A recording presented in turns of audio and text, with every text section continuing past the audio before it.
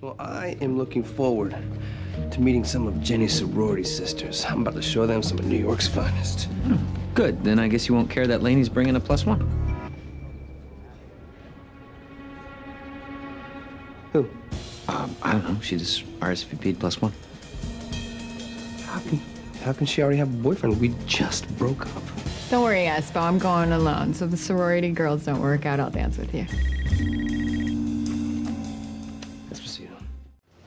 Two hotel clerks saw a white lady with long red hair hurrying out shortly after birthday suit hit the fruit.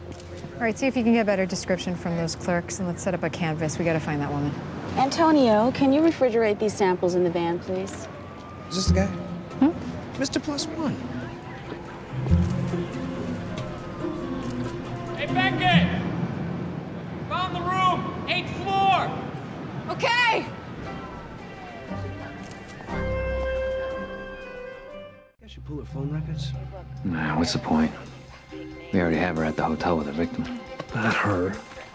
Laney. What? I'm not gonna go to your wedding without knowing who this guy is. Ginny has to find out for the place cards. I'll get you his name. Okay. Mossad is famous for poisoning. Yeah, big time. Castle may not be that far off with his Jason Bourne theory. Uniforms are tracking her down now. Jenny just texted me Laney's +1. Name is Toby Lang. What? All right. Let's check this punk out. Doctor Toby Lang? Guy's a chief administrator at St. Samuel's Hospital. Big job. Laney did a residency there, didn't she?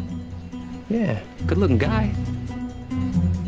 Played college hoops at Kentucky? Groundbreaking cancer researcher? You kidding me? Put me down for +1. Jenny already did the tables. What about her sorority sisters?